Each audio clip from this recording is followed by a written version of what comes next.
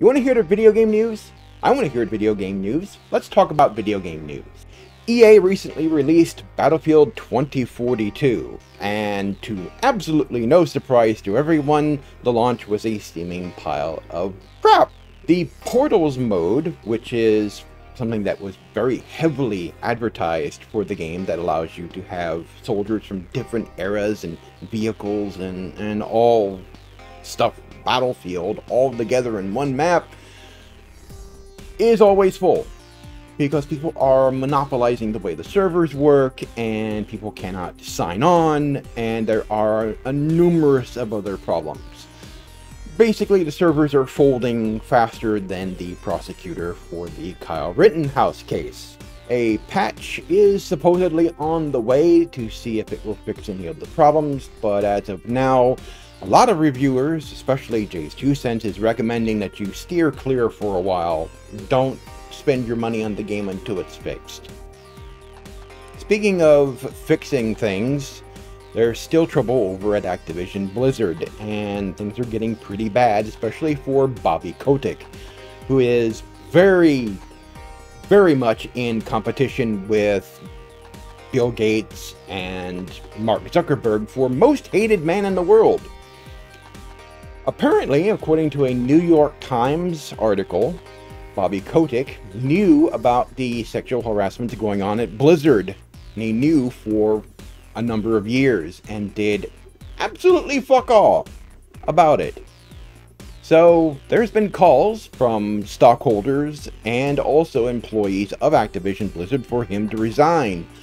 Now, of course, the stockholders who are demanding his resignation only represent about 6% of the stockholders.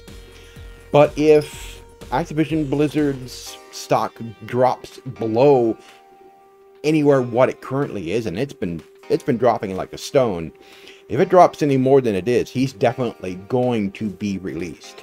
They're definitely going to get rid of him. And the gaming news is brought to you by Gamers Bay.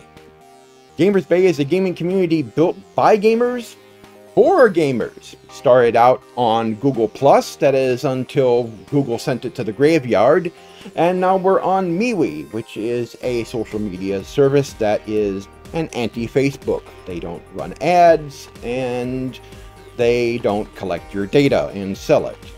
So head on over to www.mewe.com, sign up to their service, and join the Gamers Bay community. You will find the link to our community in the video description below. And finally, and this is old news, but the Steam Deck's been delayed until 2022 because of the chip shortage, which has been a major problem for gamers all over the world.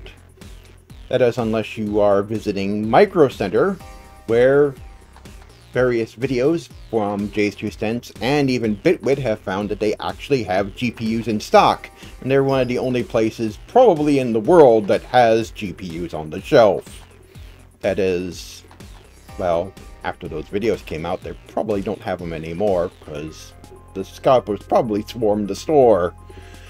Anyway, this has been the video game news. Check in next week for another episode straight from the new set. I will have a video tour of the new set pretty soon coming up here on Zorch Central, and look for new content coming from here and also to the Gamers Bay channel, because the Gamers Bay community also has its own YouTube channel dedicated to retro games. I've been Mike TheZorch. Thanks for watching.